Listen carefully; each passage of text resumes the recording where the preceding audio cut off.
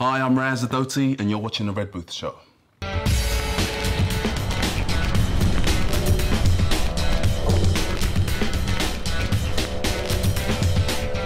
Hi, welcome to The Red Booth Show. I'm your host, Kimberly Q. On tonight's episode, we have actor Raz Adoti, who has been in films like Armistad and Black Hawk Down, and was even recently in Resident Evil and Doom. But he has his own films coming out as well, and we talk all about that. So come and join us. Hi, Raz. How's it going? It's going good, Kimberly. Thanks for having me. Yeah, this is great. I'm so happy to have you on the show. It's a pleasure. I mean, look at this, what you got me here. I feel like I'm in the wrong era. I mean, what's going on, man? I should have my collars up or something, you know what I mean? Should have bought my leather jacket. Next time. Next time, for sure. Well, thanks for being here. Pleasure. And I know that you've been working on some pretty cool projects, so I wanted to talk to you about some of them. And you did a movie not too long ago called The Summoning, right? That's correct. Okay. Yes. Yeah, I did this thriller called The Summoning. It was with Jaime Zeballos and Layla Alma, who's also his wife. They actually produced it together, along with Samira Entertainment, and great cast. Eric Roberts was part of the cast as well. And Nice. Alberto G. Rodriguez was the director, and I just remember we had a blast on it. I mean, they flew me out there and we shot it in Houston, Texas. Okay. I'd never been to Houston before, and it was hot. It was the middle of summer anyway. It was, I think it was... Did they fly you out from England, or...? No, they flew me out from here in LA, so I should Okay. kind of be used to the heat by now, right? But no, it's a completely different kind of heat. It's hotter. Yeah, out Yeah. here, you know, it's like a desert, so that's dry Yeah. heat, and out there was just humid. The Yeah. humid, it was, I think it was late June or something like that. The humidity was just ridiculous, but it was, I really enjoyed it. It was beautiful. I mean, geographically, it just looked so different from LA, and kind of how I pictured it as well. Very kind of spacious, and you know, a lot of landscape, and it felt epic. You know, everywhere you look, just scenery. It's the horizon was just fantastic. So you know, really we had this amazing location, and we're shooting this thriller, and yeah, I had a lot of fun on that project. That's so cool. What was the basic sort of storyline for this one? Well, there had been a murder. Okay. And it's pretty much it's almost like a classic whodunit in a sense. And my character was Detective Mills, and basically he was brought on board in like an internal investigation capacity. He was following. Did you have a British accent in the movie, or did you have to do American? American. Oh my God. American, and that's often how it is. You know, I mean, I definitely have quite a few auditions where I go in for them as British. Yeah. But for the most part, it's usually American. Let's hear one of your lines. Oh no, you're not gonna get that. You know when we shot that? It's like about 3 years ago we shot that. So no, I can't even remember the lines. Even about, no. Fine. But Oh well, I maybe had next to try. time. Yeah, it's worth a shot. I would have done the same thing. No, but it's a weird thing because you know, obviously as me, naturally, I don't speak with an American accent. Right. So for me to do that, I kind of have to divorce myself from myself, and you know, when you've got dialogue in front of you, it makes it that little bit easier in a sense as well for me to then get into a character, because I do have that additional degree of separation, because I know for sure I do not sound like this person. Right. So that's Those just aren't another your layer. words necessarily. Yeah, exactly. Or even if they were, like the way I would say them would be different to how the character normally would be, you know, would be delivering the line. So it's yeah, I mean it's fun, and that's part of why we do what we do. You know, it's about, you know, tearing off one costume and throwing on another, and you know, transporting yourself to another time era. You know. That's cool. Yeah, yeah. So okay, good. So we've got that one that it's already out and it's been released. Yep, it's been released, and I think it's about to get another release. But as far as I know, it's definitely out on iTunes and a few digital platforms. Like Apple TV and stuff Yeah, like that. exactly. Cool. So check out The Summoning. Yep. And also, I know you have another movie that you're working on now. I think there's one with Danny Trejo. It sounds really cool. Maybe Chuck Liddell? Yes. This is a project I've been working on now for a few years. I was actually approached by my producing partner who wrote the original version of the script, Ray Horter. And it was just, you know, I get a lot of scripts, you know, obviously as an actor you audition a lot, and they kind of can feel somewhat generic at times, you know. Sometimes you feel you're reading something, you're like, well, I've read a version of this or some incarnation of this story like a year ago or 2 months ago or whenever it was. And this came to me, it was very raw, but the story was just, I hadn't seen this movie, you know, and that ultimately is what really kind of made me gravitate towards it. So, you know, I read the script, I love the script. Before I knew it, I'm on board, like, helping make the movie, producing it, and then before I know it, I'm directing the thing, and here we are now, like, you know, producing, directing, and co-writing it, and being in it. I did not set out to be, you know, this multi-hyphenate person. Yeah. It never was a thing of, like, you know, ego or something like that. Oh, I want to do it all, I have to be a control freak about everything. It was never that. It just really did organically become that. Yeah. And, well, because you obviously loved the project. So. Oh, I really did, and I believed in it, which is why I gave up so much of my time and energy to get this thing made. Right. But we've been blessed as well with the cast, because I mean, we're doing this thing. I mean, it's no money really. I mean, it's just a small independent feature. You know, as you mentioned, we've got Danny Trejo on board. Chuck Liddell, Patricia Velasquez, she was like the lead in The Mummy. I would love to hear about the cast in the movie, but we have to take a really quick break, and we will be right back with Raz Adoti. And welcome back to the Red Booth Show. We are here with Raz Adoti. And I'm so sorry I had to go to break like that really quickly, but I know that you were telling us. How rude. It's not my fault. It's not my fault. I'm just kidding. So we were talking about your cast from the movie. Yes, my cast from the movie that we are so blessed to have. So yes, I mentioned Danny Trejo, I mentioned Chuck Liddell, of course, you know, former UFC champion. Yeah. Butt kicker. Yep. Who else do we have? We have Patricia Velasquez, the lead in The Mummy. We had Agnes Bruckner, who's a fantastic actress. I had the pleasure of working with her on a movie called Haven. That we did in the Cayman Islands with Orlando Bloom, Zoe Saldana, Anthony Mackie, the late great Bill Paxton. I mean, that cast was amazing. And yeah, so anyway, I dragged Amber kicking and screaming into this project as well. She was the lead in the Anna Nicole Smith story. Whoa. Who else is on board? Sammy Rotaby, Batman, Superman, Django Unchained, Lord of War. Who's Jaime? See, this is the thing with me. I usually go to those who I know, those who I can trust, because Hollywood can be a difficult place, and a lot of my friends out here just happen to have a similar story to me, in as much as we weren't born here, we weren't raised here, we came here, you know, chasing dreams. Yeah. And sometimes you do need that extra hand out, especially when you've got talented individuals out there, sometimes working, sometimes not. But those, I feel, who I can trust, those who I know, and I know they can do the job primarily, I'm always going to give them an opportunity. You know, that's just kind of how I operate. You know, I just feel that, you know, those who kind of have been there for you as well during some of the difficult times, during some of the quieter times, they're the same ones that you need to go back to as well, you know, when times are good, or when you are in a creative space, when you're making something together, because you know they're going to be able to contribute, you know, you can trust them. Yeah. But yeah, we got so many amazing people on this script. Natalie Eva Marie as well, I forgot to even mention her, from WWE, of course, and you know what? We're just blessed. We're blessed. This sounds amazing. Okay, now tell us the title of the movie again. El Africano. El Africano. El Africano. It's basically set in Mexico. It's about this multiracial couple. They go down to Mexico for a honeymoon. Terrible choice. No, we love Mexico, don't get me wrong. Hey, Mexico, we cool. I'm just saying, like, for them to go on a road trip through Mexico at that particular time was not the best choice, because they didn't know where they were going. They were just going randomly through lots of small towns, end up in a small bar, middle of nowhere, get into a bar fight, as you kind of do. But from that point on, as we all do. I mean, you go to a bar, a small bar in Mexico, you fight. I mean, that's what you do.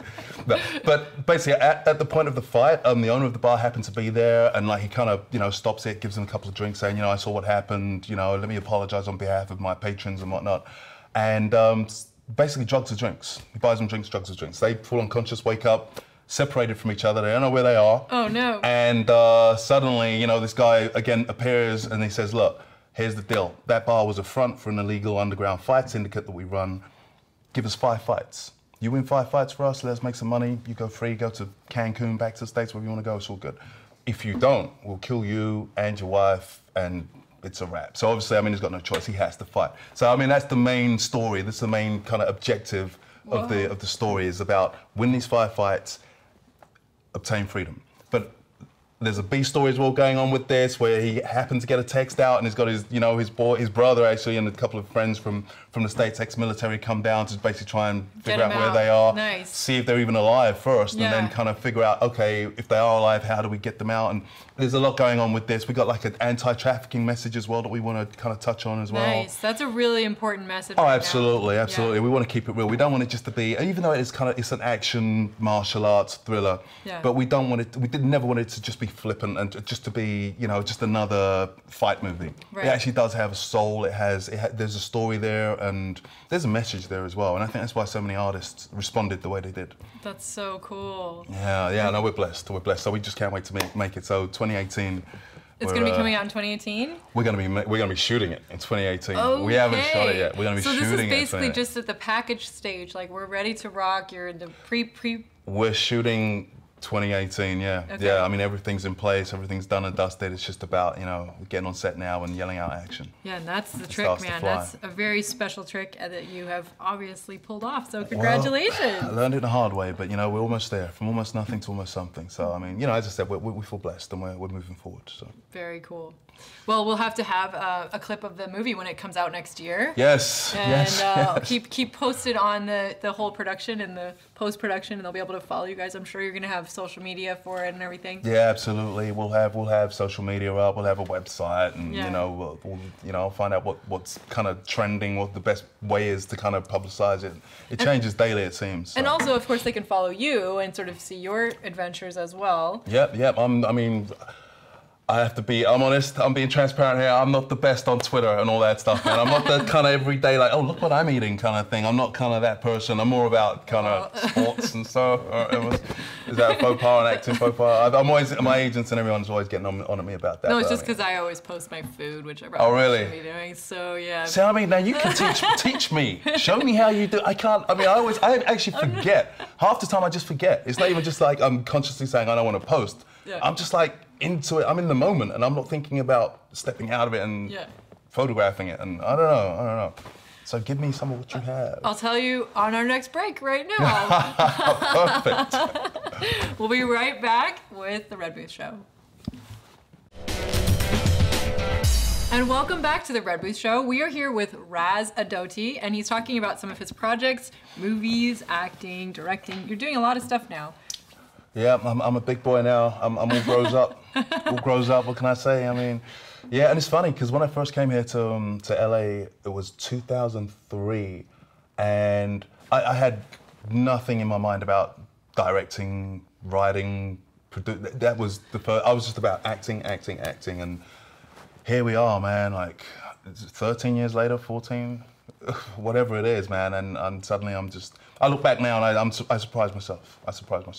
But I'm doing it because I love doing it, though. I mean, the first step of this whole journey for me, aside from the acting, was the writing. Right. I had an idea for a story. I had a friend of mine, a wonderful writer, Cinque Henderson, and he was actually booked on a show. He was doing the newsroom at the time, but he was about to write a project that I had an idea for, and so he couldn't do it. So I thought, okay, let me give it a shot. I almost went to UCLA to do a short course there, but I thought, no, let me stay out of school. I went to school where I did my degree and whatever, but I thought, okay, let me just see what organically comes from me without being shown the formula. I mean, I've read enough scripts in my time to kind of understand how it works, A story, B story, C story, and everything else, beginning, middle, end. Right. So I gave it a shot, and it didn't stink. I mean, at least that's what my mom said. So. My mom says it's all right, then it's all right. I mean, what do you want from me? And so did you write that after you came here to LA, like pretty shortly afterwards? No, that was about 2006, I want to say. 7, yeah, 10 years, oh my goodness. Interesting, it goes by so quickly. Oh man, don't. So you came out, I mean, you're obviously British. What area of England are you from? London. I'm a Londoner, mate. Tottenham. Any Spurs fans out there? No? There's going to be a few. She has no idea what I'm talking about now. She's like, it's a football thing, a soccer thing. Sorry. It's soccer. You know what we like with soccer. Right. Well, there you go. Footy. Yeah. It works. Right? Footy. Okay, good. Footy. You kind of have to put the cockney thing on it. Nice. The glottal stop. It's footy. So did you grow up in London? Yeah, I was born there, raised there. Parents are Nigerian. Wow. So I'm first generation out there. And all my family's pretty much still out there. Brothers, sisters, aunties, uncles, friends, everything else. And you were like, I'm going to Los Angeles to be an actor. Or did you already do some It wasn't theater? quite as reckless as that, but almost.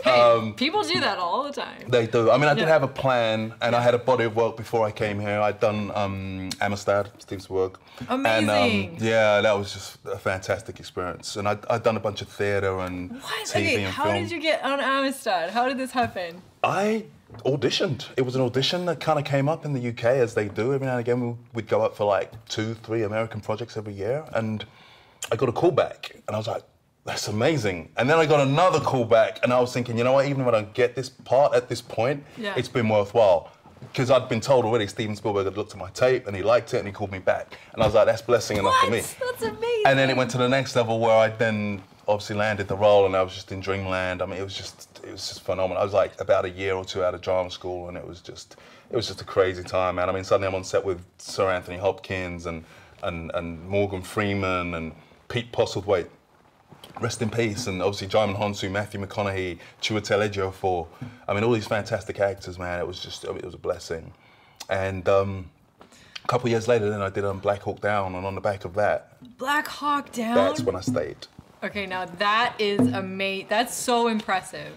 Those are two really amazing movies. Black Hawk Down is fantastic, and I'm a girl who girls don't usually like war movies, you know what I mean? But when I saw Black Hawk Down, I was like, wow, that was so good. It's so intense. It was intense, man. It was just 100 miles an hour. And you know what? The way it looks on screen is the way it was shooting it as well, because it was 2001, I think. But even it wasn't that long ago, but it was long enough ago that there wasn't CGI wasn't rampant. No. So the explosions were happening real. there. Yeah, I mean there was charges everywhere. Yeah. Ridley had cameras on guns, on helmets, hidden under bricks, burnt out cars like everywhere. He had it in his tent. He had like about 12 different monitors just watching, from one take, like different footage from. It was just crazy. It was crazy. It was so realistic. Yeah, but it was amazing to make. I mean, I actually got to ride as well in the Black Hawk with Jerry Bruckheimer. No way! I tried to drop a name, so but what did you say to Jerry when you're like, hey, how's it going over there? What did you do?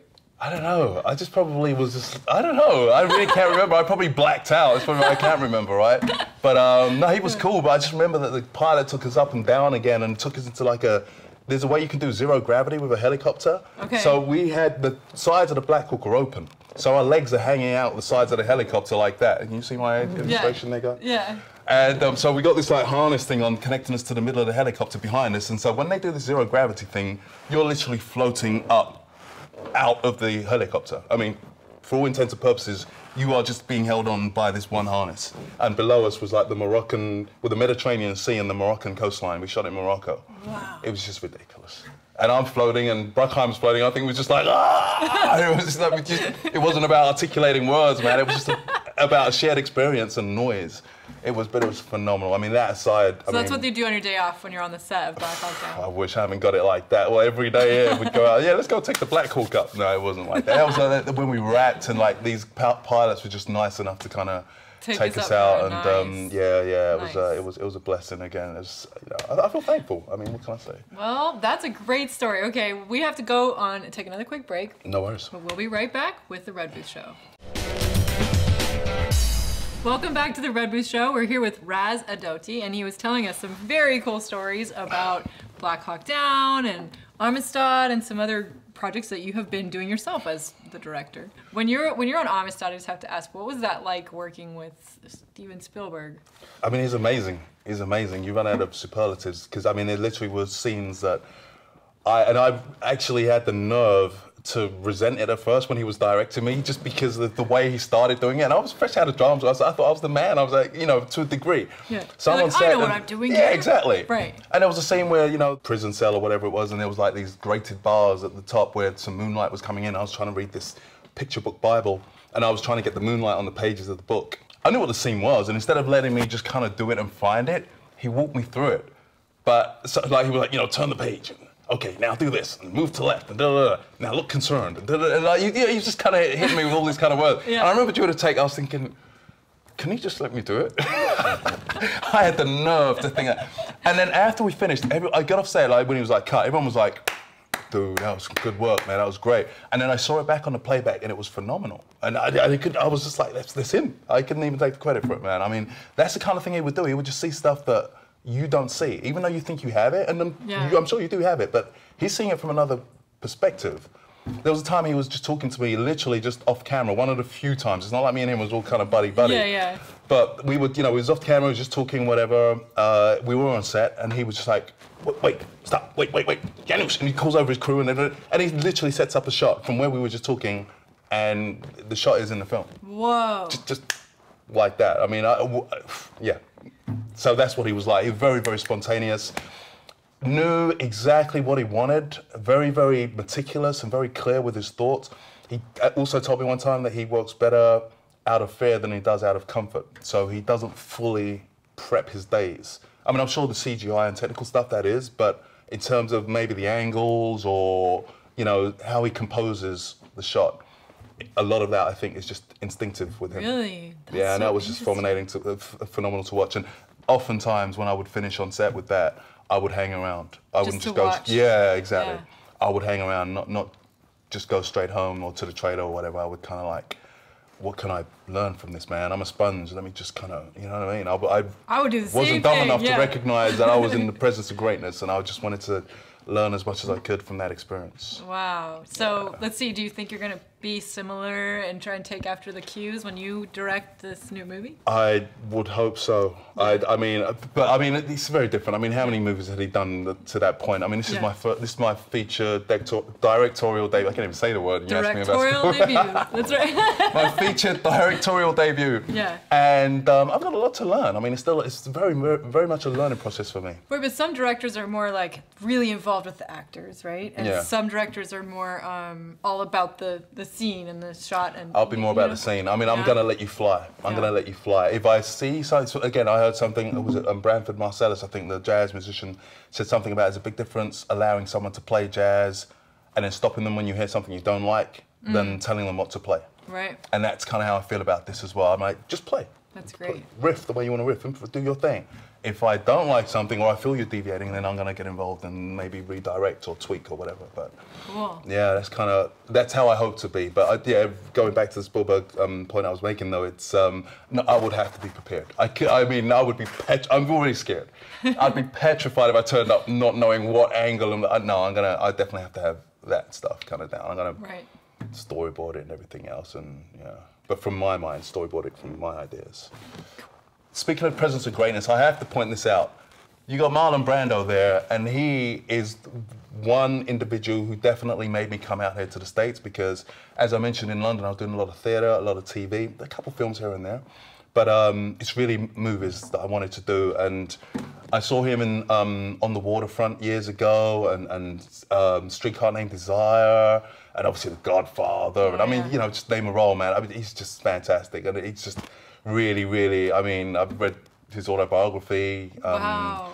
Yeah, I love Brando. So he's definitely one of your inspirations. Brando. Absolutely, absolutely. I love his work because again, he was cutting edge, and he was a person who didn't conform to the norm at that time, which was very kind of RP and very kind of stiff and very, you kind of almost declare your lines. And he was messy with his. It's true. It was so different then. He'd be mumbling stuff and just kind of getting ugly with it. And I mean, that's reality. That's life. Life isn't all manicured and sanitized and pure like that. You got to take the rough with the smooth, man. Well, Raz, thanks so much for being on the show. Pleasure. It's been wonderful. Thank you. Yes, I'm very impressed with the films you've already been a part of and the new movie that is going to be coming out, which is called El Africano. El Africano. So stay tuned for that one. And yeah, thanks again for being on the show. Have me back. I will have you back. No pressure. Thanks for watching, guys.